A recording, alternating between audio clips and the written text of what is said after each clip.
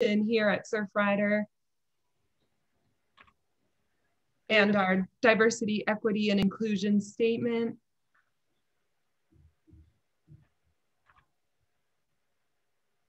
And our land acknowledgement. Can take a minute to read that.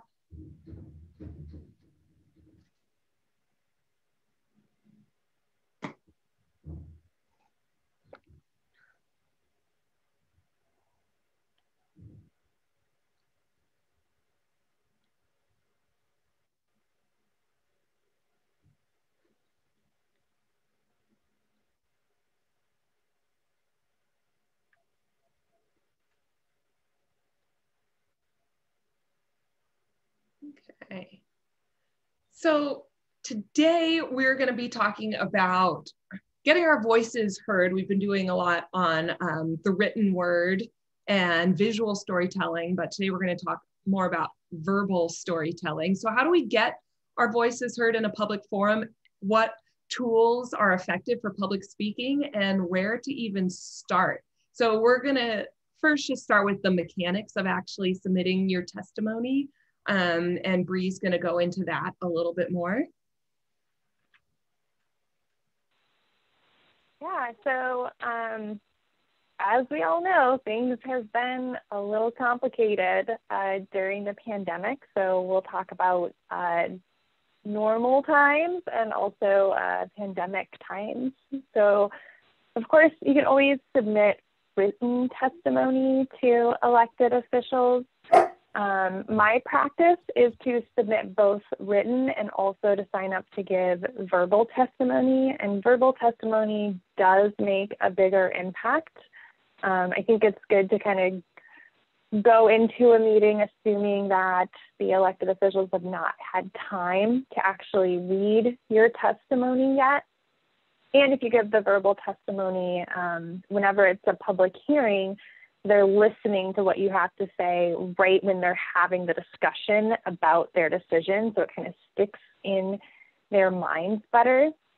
And you can really hear this from the discussion that happens after public comment. When the counselors are discussing the public comment that's come in, I tend to hear them quoting more from the verbal public testimony. And it's not to say that they don't actually read, but especially if you're submitting your testimony at the last minute, like a few hours before the meeting, they're really only going to have time to skim it and not spend a lot of time with it.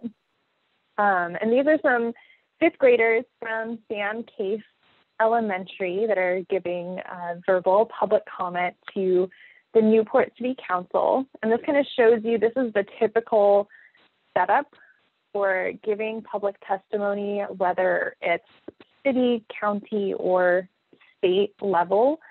If you study power dynamics, this sets you up for really interesting power dynamics, because usually the elected officials are actually kind of elevated up above the people who are giving presentations. So even if there were taller adults sitting there, their heads are still lower than the elected officials, which can make it a little more intimidating. But the cool thing is these fifth graders came to three or four different city council meetings, and most of them the first time had their note cards for giving their testimony.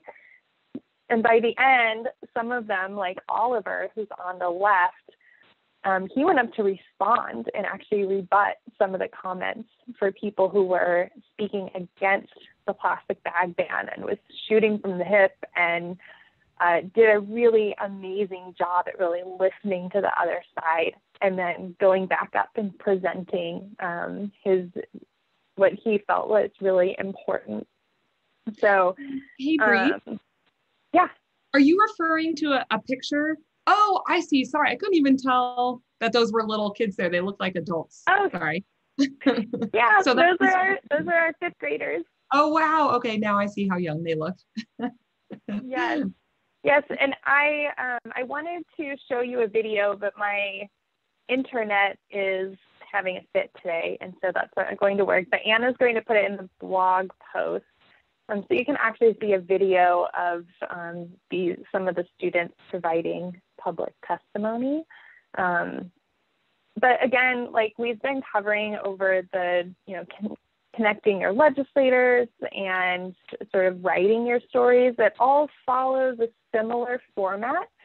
There is a little more formality when you're giving public testimony, and sometimes those instructions are communicated. Sometimes they're not communicated. But when you're giving verbal public testimony, you'll start with, for the record, stating your name and your address. And then some of the physical systems, like if you look at the student sitting on the right, you can see that he's actually touching the microphone.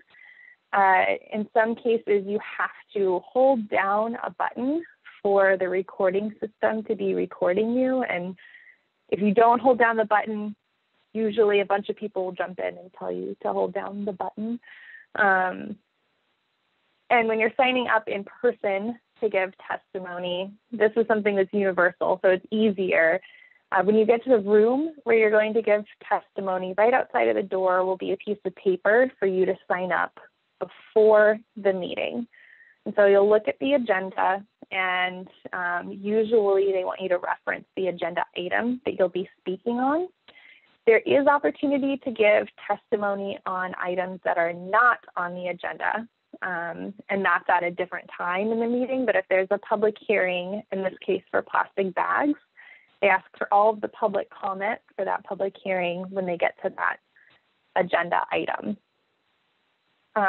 So if you want to go to the next slide. Oh, also time limit should be stated. Typically it's 3 minutes.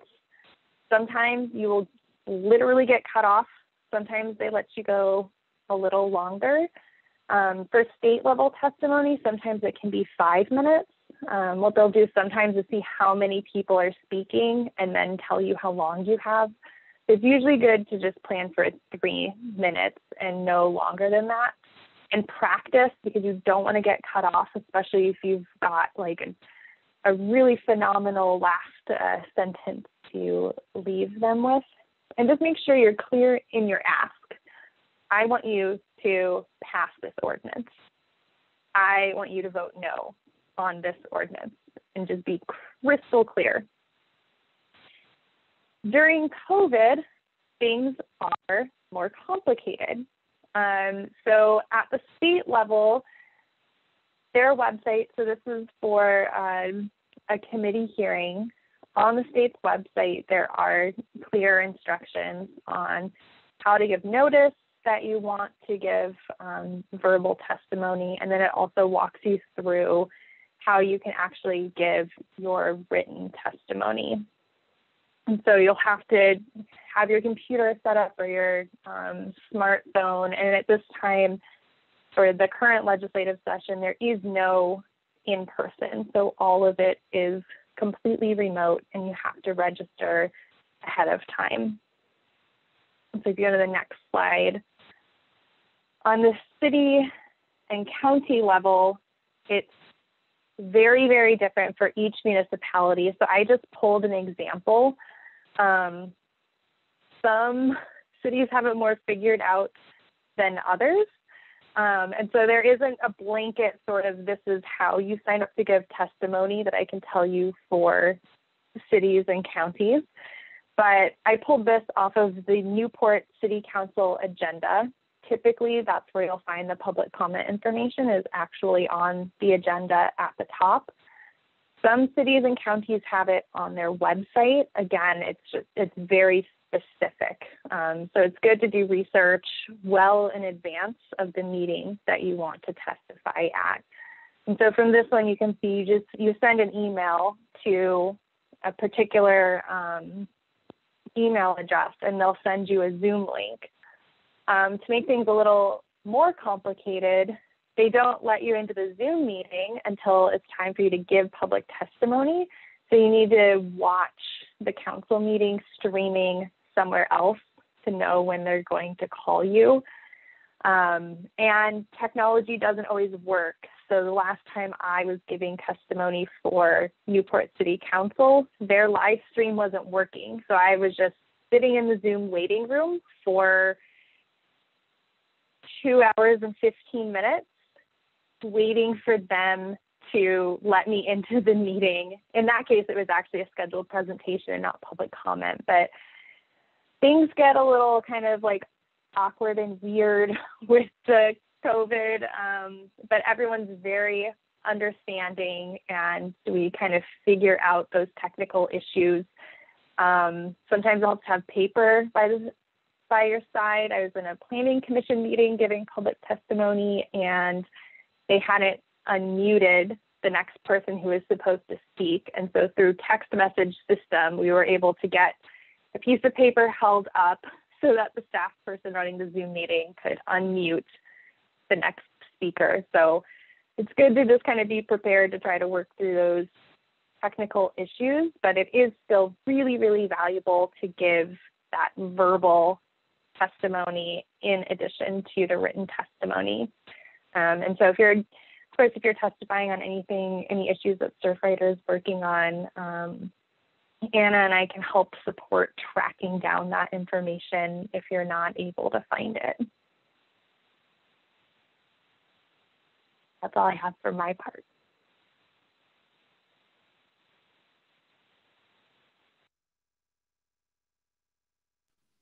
Anna, you're muted. Yes, classic. Trying to take notes and do the slideshow at the same time.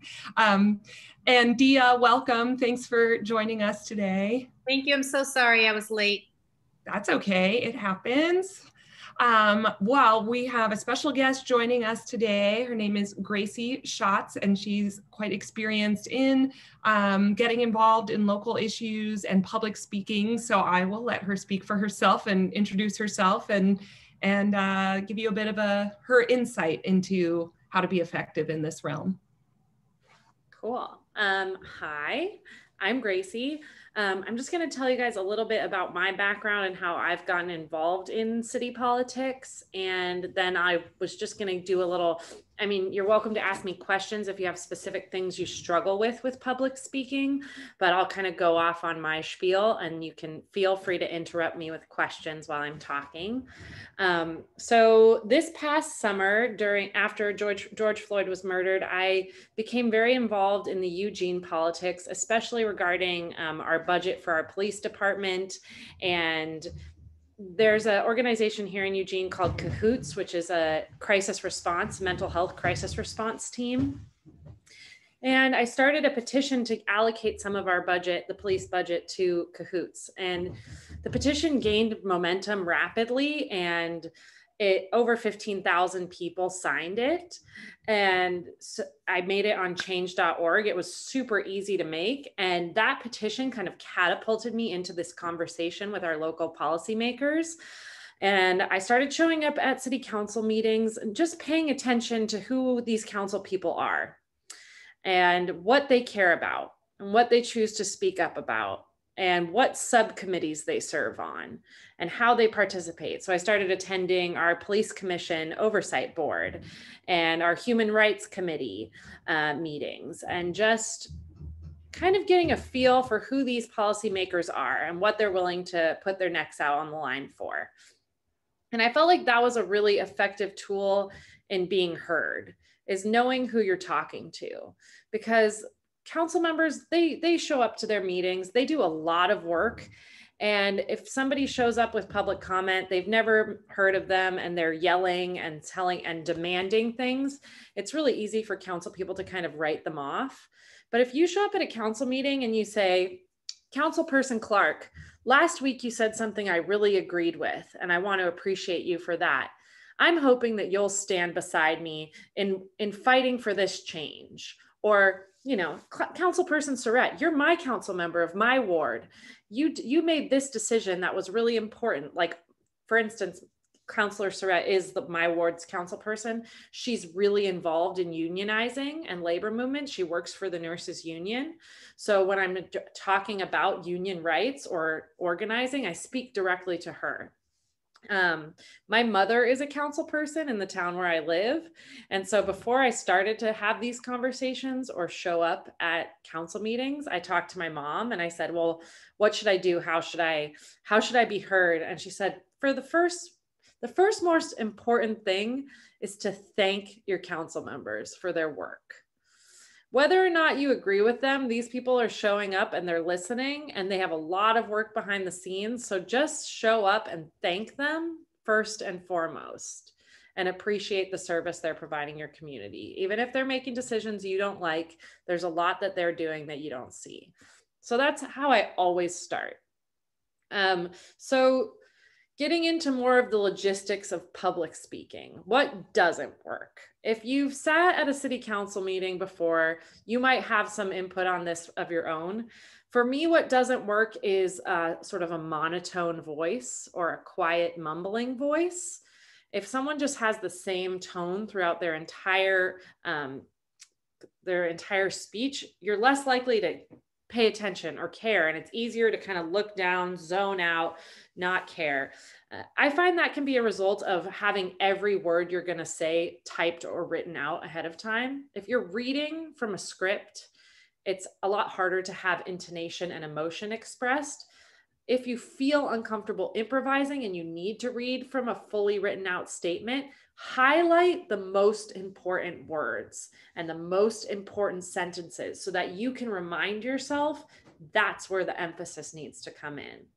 But if at all possible, what I like to do is make bullet points of what I want to say and then let it kind of flow naturally as though I'm in a conversation with a friend.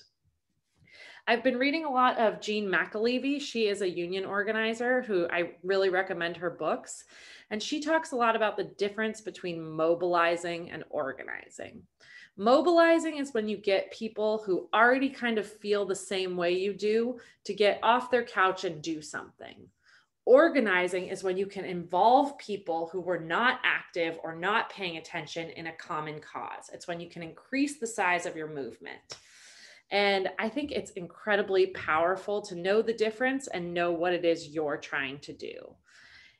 Showing up as an individual at a council meeting and saying your part is powerful, but showing up as a group and each person referring to the other person, it sends a bigger message. So, you guys are all a part of an organization. As soon as you start, speaking, if you decide to go speak together, you can speak as the organization. And you can refer to each other by name in your testimony. And that tends to add a lot of strength to the testimony. Like, I want to echo what Jean said today. I have a similar demand. And, in that you're showing that you didn't just come to say your piece, you also came to listen and pay attention. So I think my first recommendation is to just go to a council meeting, to sit in and watch and listen and see who's speaking really calls you and brings energy to you and makes you feel engaged, and who do you kind of zone out on, and why is it working? Why are you paying attention? Sometimes I'll notice in the council meeting, there'll be like a huge group of people that all show up with the same demands, and they'll repeat the demands over and over and over again. And that is a tactic and it can be effective. But what I've noticed with council people here is when the same demands are repeated ad nauseum, they'll kind of stop listening. So you can say, I echo those demands that I know you've already heard 20 times. And I want to add this additional information. So when I showed up at a pretty crucial council meeting this summer, I had organized with 12 other people. We were speaking about the same things. We were demanding the same things, but each of us chose a different part of that topic to speak on so we could present as much information as possible instead of repeating the same information over and over again. And I felt like this was a very powerful tactic. As far as the nitty-gritty of public speaking goes, I think in this time with the pandemic, you almost have an advantage because you can be in the comfort of your own home and you can kind of set yourself up for success. Sometimes that means like eating a good meal, having a nice big glass of water next to you. for me, I like to keep a picture of someone I really love and respect close to me, and I'll just talk to that picture. Because talking to the council people like they're assholes that you hate tends not to get the message across. Giving everyone the benefit of the doubt that they actually care about humanity and they care about the planet, and maybe that's why they're on the council, and speaking to them from a place of respect can be much, much more effective. Now, I also just want to acknowledge that tone and that choice of tone is a privilege. I personally have not been oppressed by our system. I mean, as a woman, I have, but I can come into these conversations with political officials calmly, and I don't have as much anger or generational trauma. Not everyone can speak from that perspective. Some people need to scream, some people need to yell, and I honor and respect that as a way of communicating. But as all white people in this conversation right now, we have the ability to usually speak the language and with the tone of the people that are making decisions. And it's our job to use that privilege to be heard and to help elevate the voices of other people who are not going to be heard, or who are going to be easily written off as angry or, screamers. I hear that a lot from our council here. They're like, well, you can't yell at me, or you need to use a calm tone of voice, or I'm not going to listen if people are screaming at me, which I can honor that nobody wants to get screamed at. But as people of privilege, people that are white, I think it's also our job to speak in a way where the council can hear us, because we have that ability, and to say, to speak up for people who might get cast aside, who might get written off. And I suppose that's more of my personal agenda than necessarily a public speaking tip, but I don't know. I always think about that when I am speaking to the council people. Another thing I like to do as far as like being effective and actually making change happen is I always, at the end of my speaking, at the end of my comment, I'll say, I would really appreciate it if you would address my concerns in this meeting and tell me what you're thinking and what you plan to do. Because sometimes they have so much public comment, that they'll just not say anything after the public comment because they're so tired, or they don't even know how to process it all. But asking for what you want to hear, because sometimes they will not even respond to your comment. So, I want to know, like Mayor Vinnis, what do you plan to do about this? And not in a way that's angry or mean, but just give them a chance to respond and ask that they respond. And if you don't hear a response, I tend to be one for follow-up emails. I send a lot of emails to my council people. I say, I was at this meeting. 20 people asked you to stop sweeping homeless camps. You guys didn't say anything about it. What do you think about this? What do you plan to do about it? I'm listening. I'm paying attention. So yeah, those are kind of my keys. Definitely practicing with friends beforehand, or practicing in a mirror, or record yourself and play it back and see what you think about your testimony and how it came across to you. Those are all really good tips for public speaking. Clearly, always take a deep breath. I think the tendency when you're speaking, when it actually comes to speaking to the public and not just practicing, is to just rush through it, to have your head down, say it really quickly. So the more you can take a breath and slow it down, the better usually. Don't try and cram as much as you can into your 3-minute testimony as possible. Look through it, read through it, and think about what the key points are, and say them clearly and project them, instead of being like, so you did this, and I also know that you did this, and on the 3rd of July, I saw this happen, and I want you guys to change this, and if you would please, it's great to have a concrete example of something that you don't want to see happen, and it's great to have a concrete solution of what you do want to see happen, and then an ask, please, will you respond to me? Did you hear me? Something that I tend to do that I sometimes get made fun of it for is when I show up and I start giving public testimony, I'll say, please listen. it seems effective. It's a little thing, but sometimes they'll have their head down and it's comment after comment and after comment, and just asking them to wake up. Please listen to me. I really care about this and I'm not going anywhere. And I think that consistency, I mean, if you guys showed up here and you're part of this organization, you clearly are dedicated to this and willing to give it your time and energy. So I'll say that the more you show up at these council meetings, the more you'll be heard if you're speaking from a place of respect. If you show up and yell and yell and yell and yell, it's easy to be written off. And I unfortunately see that happening to some of our civilians here in Eugene, where they come to the meetings with a lot of anger and passion, and sometimes the council won't even give them a chance to speak. And that's also against the law, but I've been seeing it happen. I would love to answer any questions, and I was going to share something that I've been working on with you guys too. My friend Corey and I have been making these city council baseball cards to distribute around Eugene, because we want people to feel that it is accessible to speak to our counselors and it is easy to know who they are. And we thought these playing cards would kind of help gamify, in a way, the council and make it feel more approachable. You can look through and be like, oh, this is my ward's council person. And then on the back, it says, what do they care about? What subcommittees they're on? It has a quote.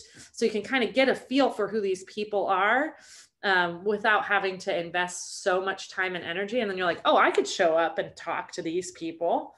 So I don't know if I can do a little screen share and share those, and then we could do like question and answer.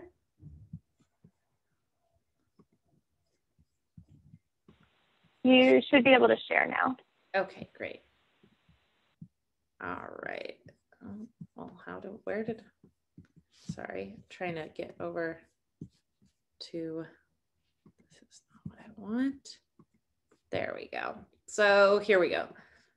This is our mayor, Lucy Venice. So she's got her little playing card. We drew a picture, you know, and then on the back of the card, it has, okay, this is her email address. This is how long she's been serving as mayor. This is what she did beforehand.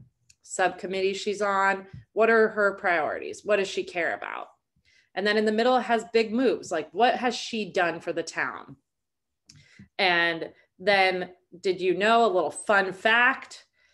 And then a quote at the end. So this kind of gives you a little bit of context for who are these people and what do they care about?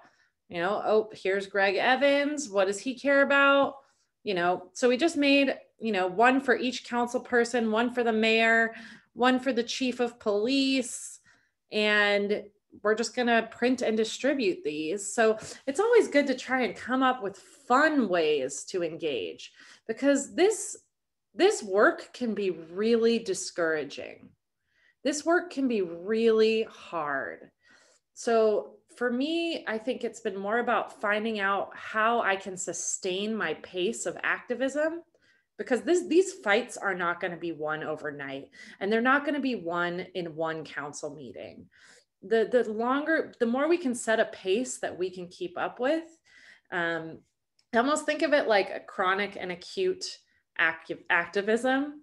So acute activism would be like, okay, George Floyd was murdered this summer. Everybody showed up to protest. It was a very specific moment in time to fight for social justice. And then chronic activism is like, oh, I'm here for years. I'm here at every council meeting or every other council meeting, you know, whatever's sustainable for you. And I'm speaking up about this, you know, I'm speaking up about social justice and racial equity, and it's going to happen. And I suppose chronic and acute is more like how you would describe a sickness, but perhaps I've caught the activist bug chronically. But finding ways that you can still find joy in it and make it beautiful, because at the end of the day, the work we're doing is because we really care about something and we really love something. And centering that in our work is what gives it breath. And it's refreshing to policymakers too, because we're coming from a place of love, of passion. I think that can be really easy to lose sight of because there's so much to be angry and upset about. So as much as we can try, and that's why I like keep a picture of somebody I love. For me, it's my grandmother who died. you know, she was so strong and so powerful. So when I speak like I'm speaking to her, I think that my message comes across with more love, and then it's heard more, or it resonates in a different way with people, which is kind of me being a cheesy hippie. But yeah, that's kind of my spiel a little bit. But I'm happy to answer questions if people have specific things they struggle with public speaking, or questions for me at all. Gracie, oh my gosh, thank you so much. I really just want to thank you. I got so much out of that. And I had a question initially, but I think you answered it. One of the things that I really struggle with when I was giving public testimony is I care so much and I don't have a poker face. I get really emotional. My face turns red. You know, I start talking really fast. And what you said today just completely shifted that vibration for me, that if I can look at it as coming, I'm not giving testimony for myself. This isn't my issue. This isn't about me. I'm doing this on behalf of others who don't have a voice, for people that, you know, may not be able to speak up for, because, you know, the white privilege that you talked about is something that we've been addressing at Surfrider, especially in our book club, about, you know, really understanding that piece of it. And so when I can think that, you know, this isn't about me or my agenda, I'm doing this on behalf of others, then the emotion, like I have more detachment. Does that make sense? So yeah. I feel like it's just you saying that shifted something for me, that I feel like I'll be able to get more detachment if I'm not coming at it from, this is what I want, and I'm sick of seeing microplastic on the beach, and, you know, that type of thing. So I really appreciated that. I don't know if you've experienced this or not. Just one question I have is, I'm really energetically sensitive. And so sometimes like being in those courtrooms feels, or, you know, the city hall feels really toxic for me. And like, I don't know, have you experienced that? And how do you handle that? Yeah, I'm crazy empathic. Right. I just like, yeah, I have to like purge yes. other people's energy constantly. So I would say I'm going to have some hippy dippy solutions for this, and you take it or leave it. That's what I'm hoping for. I carry obsidian with me. So I carry like powerful crystals, or tourmaline. Black tourmaline is another really powerful rock that can help protect your energy and keep other people's energies out of your energy. Nice. All right, good. So that's one thing. Okay. And then I would say, like what we just talked about and what you said, what resonated with you, as much as you can like keep that in your heart and in your mind in the present moment, it kind of makes all of the other energy kind of shed off of you like a duck, because your mission is so clear and it's about so much more than you. And I think keeping like a totem or something that reminds you of like all of the other people who couldn't be in that room, who couldn't speak up, who can't be heard, will help you find strength and grounding in what it is your message is, which is really powerful. And I would also say that like your emotions and like expressing them is an incredible gift. And it's allowing to have the perspective, like to step back, to not exist in them. Like my therapist always says, like your emotions are like a kite, and you can either be the kite in the wind, or you can be the person holding the string. And so I picture that as like your emotions are a huge gift, and they're gonna be important in how you public speak, but it's important that you are in the forefront, not your emotions, and that you're able to utilize them to speak more clearly, more passionately, more directly, instead of letting them take your words and run with them and fluster you, or, you know, to stand back from them. And that's easier said than done, you know, and it comes with practice. But I think like if something in you like really resonated with what I said about privilege, like carrying something to remind you of that, even like wearing a necklace or something that you have close to your heart to remind you of what you're doing and why you're doing it, you'll speak with a confidence and a power that will be undeniable. And I just want to jump in here because I was hoping, Dia, you were going to be here for this session, because I actually, from sitting in the audience when you're giving testimony, feel like your testimony is so powerful because of that emotion.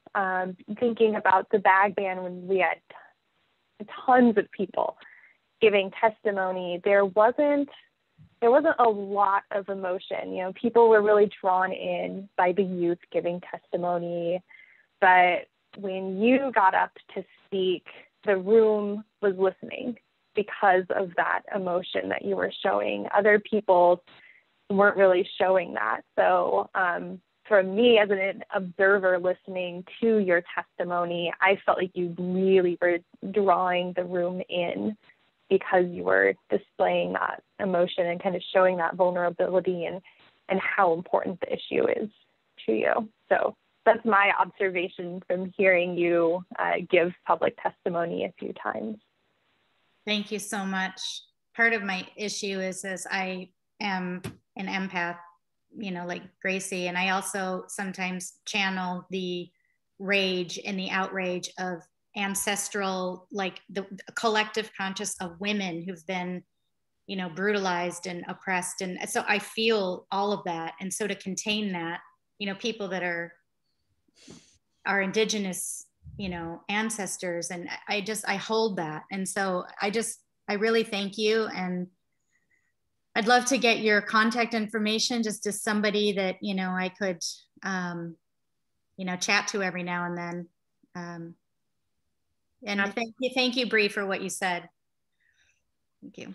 Yeah, and I would say, never aim for detachment, because I think that you don't need to detach from your emotion, because if you're like me and you're empathic, that emotion is also where your power resides. So don't leave it behind or disregard it. It's really powerful and important. It's just knowing how to hold it and hold space for it.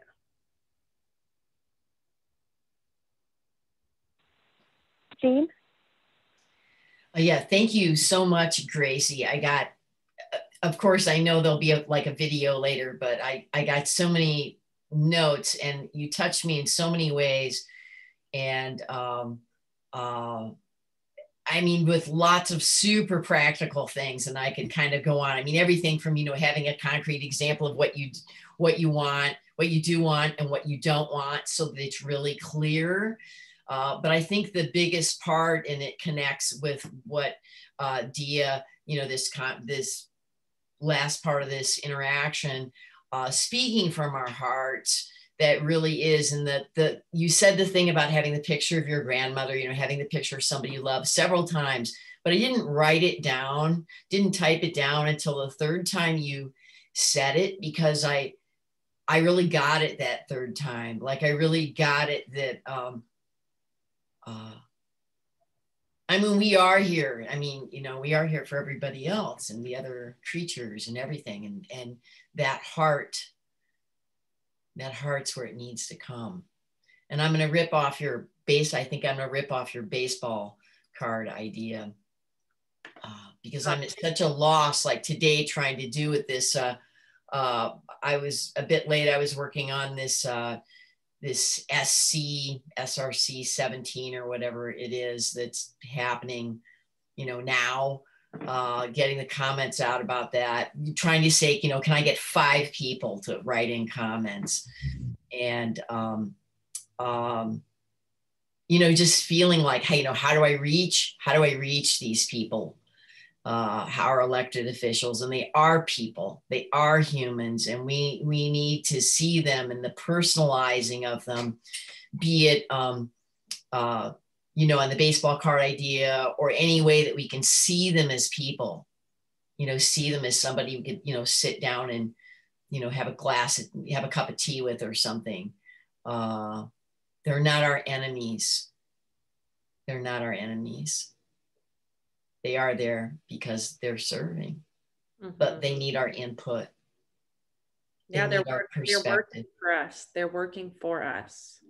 And that's an important thing to remember too. That is their job, to work for the people. I also like, there was a thing you said too about the difference between organizing versus mobilizing.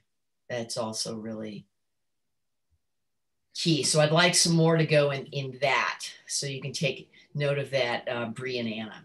And I'll just stop there. Yeah, and I would say one other thing like that Jean McAlevey says about organizing versus mobilizing. She says every time she hires a good organizer, what she's looking for is someone who genuinely believes in the good of people, who genuinely likes people, because they're the people that are going to be able to engage people that don't feel the same way about things as them, to approach an issue from a need rather from like a political standpoint of like, what do you need as a person? What does the planet need? Not like, I am right wing, I am left wing, like, but to approach other people as humans, that you guys have inherently, that we all have inherently the same needs. And to come from that place, and a place of loving people, that is what leads to effective organizing.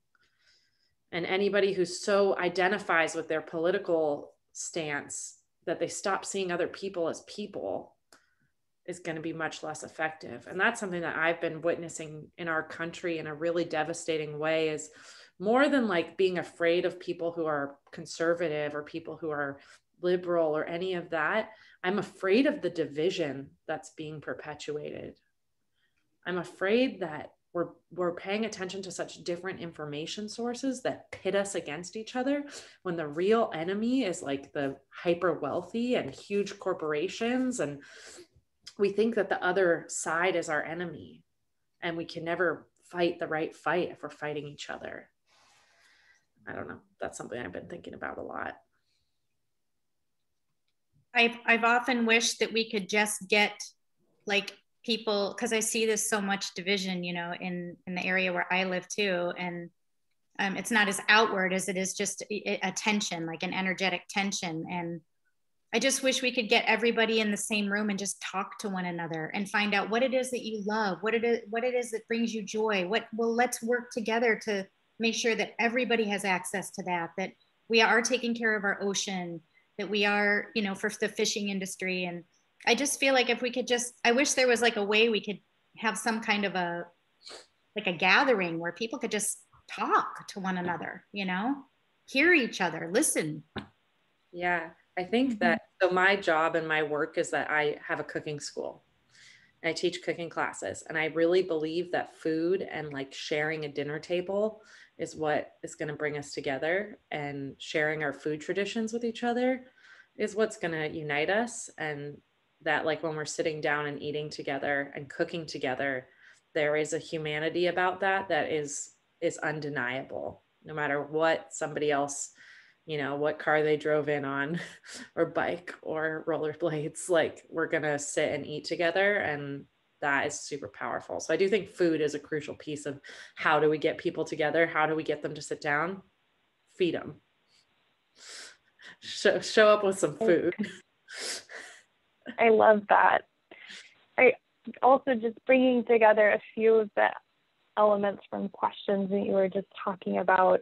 You know, we're talking about testimony here, which is sort of speaking to the elected officials at the decision point. And then, as Gracie was saying, following up, if they're not answering your questions. But what we've been talking about in our earlier trainings is connecting with your elected officials whenever you feel like it. Invite them to a beach cleanup with you, whether it's organized or it's just you going for a beach walk.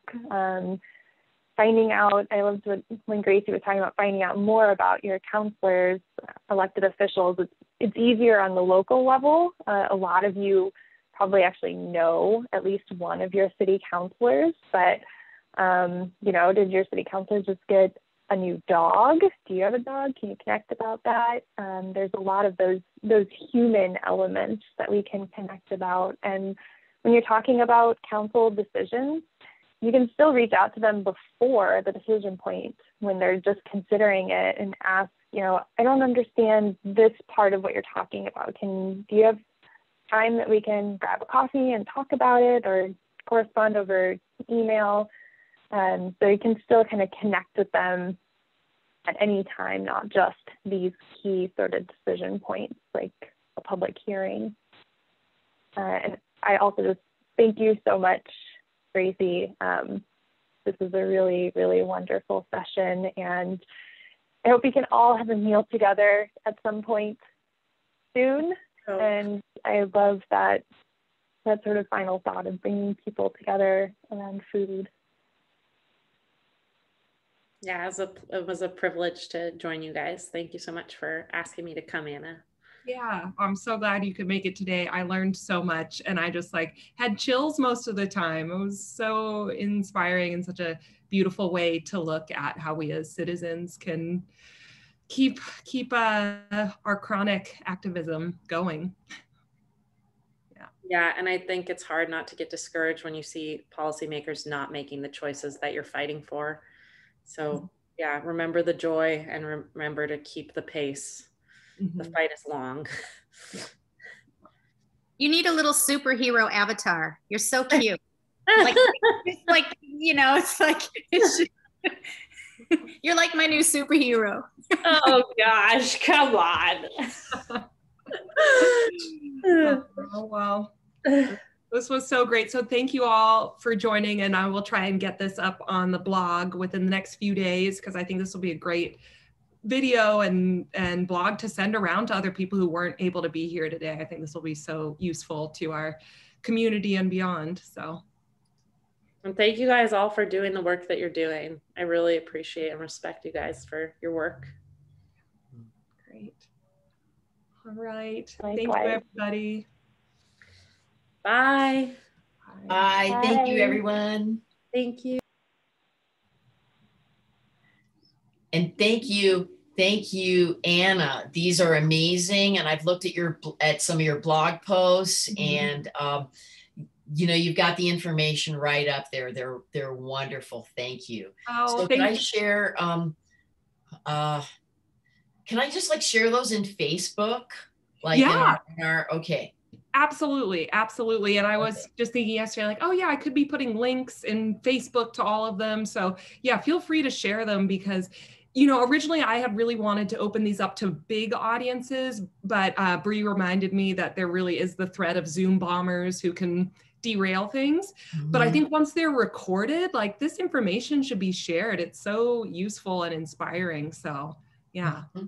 I think I'm going to invite a friend of mine who is, I don't know if she's a Surfrider member, but when I call her up, she is at those city council meetings fighting and online, fighting against LNG, and not just in her town, but our town too.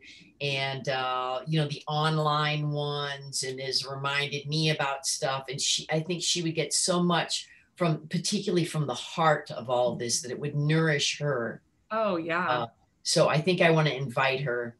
Yes, please do. Please do. I think, you know, extending the invite to people to join is great, or sending them video after, either one. Yeah. Okay. Thank you so much. Thank you both so much for joining. Bye. Bye.